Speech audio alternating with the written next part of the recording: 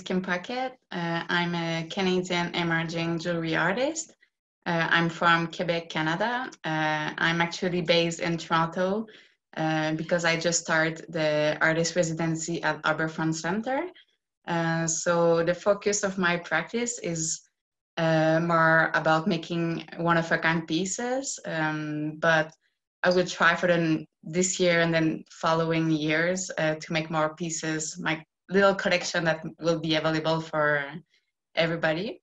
And yeah, I'm very, very excited to be a part of this project and talk more about my piece.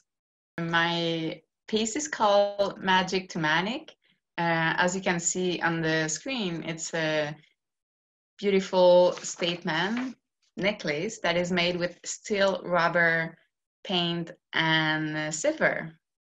So my inspiration about this piece is focus on the same inspiration that I have in my everyday piece since I start to make jewelry. So I use a lot of my inspiration in when I'm walking in the cities of the urban landscape, a big building, architecture. I also like to explore and look around me and look at people, the relation that I have with people around me.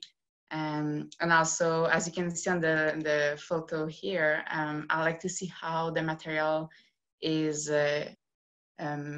reacting to the weather and the time. So paint and concrete and steel are very, very a good inspiration for me. And the next step in my making process is thinking about the theme that we have. So for this project it was about our relationship with technology. So I'm just thinking and writing on paper and just making a big brainstorming. And after that, I can relate to some of the words that I have and create a statement about my first idea. So I was thinking about 2020 and how my perception of fashion and accessory and jewelry is influenced by the trend of chain as an accessory. So chain is everywhere, even if it's not good quality, it's just everywhere. So it also guides me in the reflection that all the connection that we find in with the link in chains, it's not eternal. So I wanted to reflect on the way that all the connection that we made through social media, through internet, and all the technology that we have access to, it's sometimes very fast, very easy, but it's also very short and not very strong.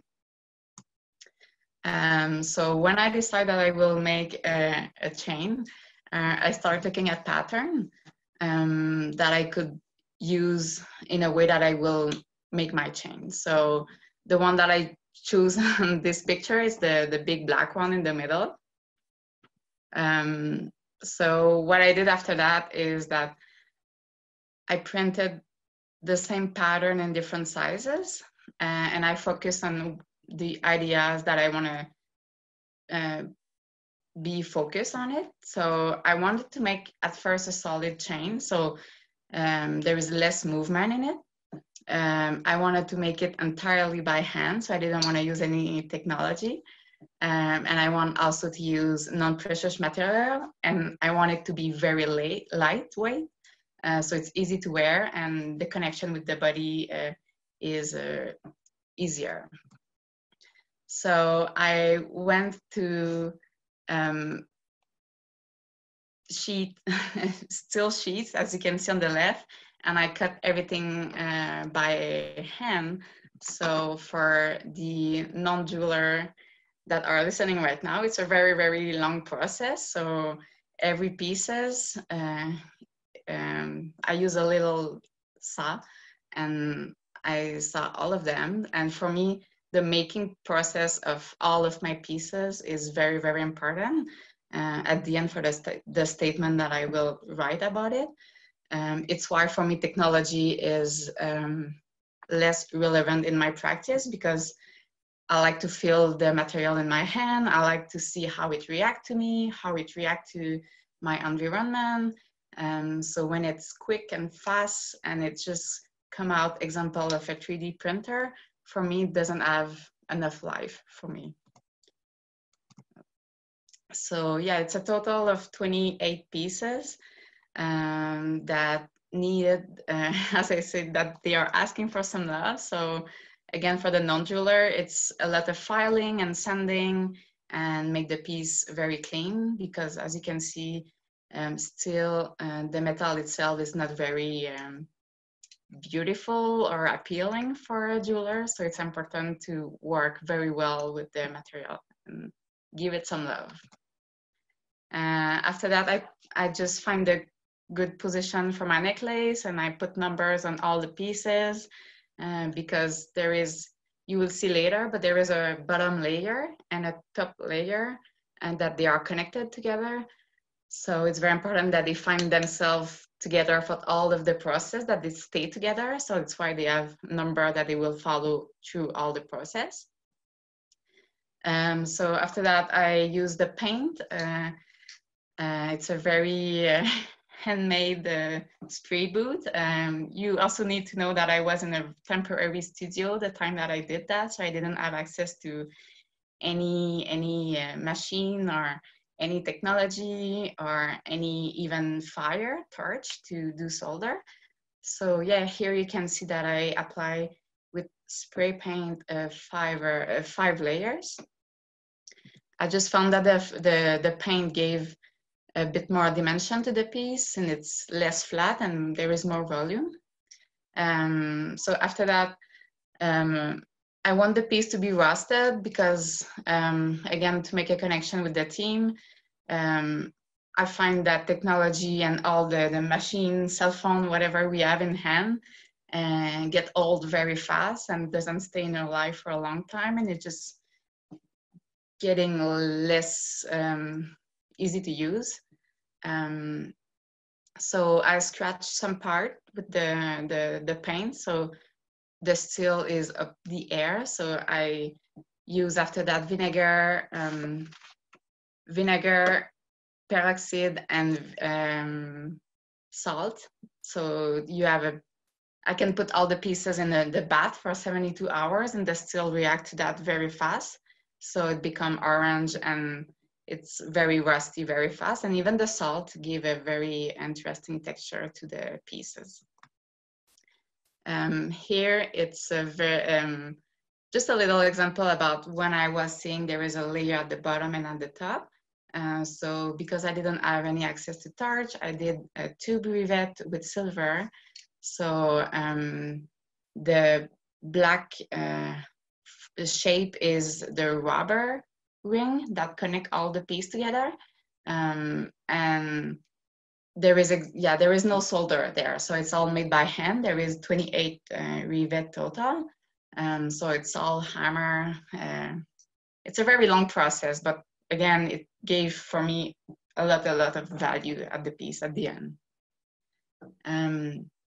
So yeah, the piece as at the end as a very lightweight. It's exactly what I wanted, and it follow because it's all connected with rubber ring. It just sits perfectly on the body, and it can fit any kind of body shape or height or whatever. So it's a 26 inches long. Yeah,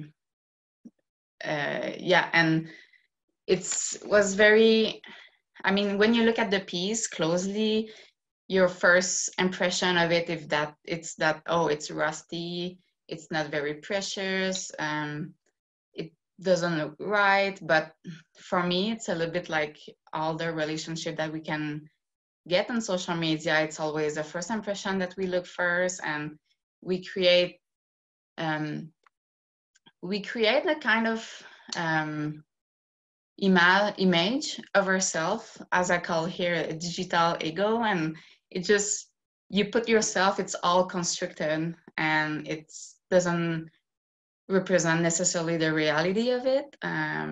So the pieces is a little bit like that. When you look at it first, it doesn't look precious. It doesn't look like it could be like in a very, very fancy environment. But for me, what I accord to this piece is completely the opposite of it. And when you think further and you look further and you take the time to feel it in real, it's just a different idea that I have at the end about the piece.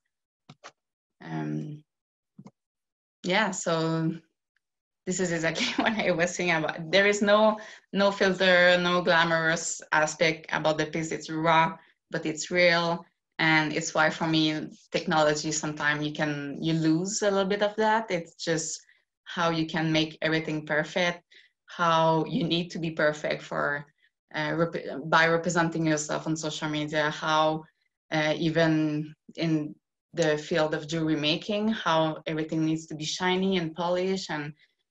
But for me, I'm not there in my practice, and it's exactly what I wanted to share, that you can have a beautiful statement on yourself, you can wear it, and it can take place, and it doesn't need to be shiny, it doesn't need to be polished, it doesn't need to have like exactly what the society is asking for in social media or internet.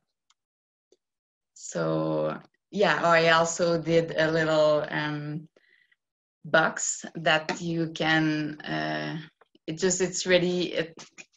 Cannot see, but yeah, it's made with cardboard and the piece sit on it very well, so you can I'm just ready to ship the piece to whoever want it. Yeah, just for me it's a way to give the piece more value to it. So yeah, thank you for listening. I hope you enjoy my presentation, and I also hope you understand a little bit what is behind this piece and what is my connection with the team and technology. Thank you.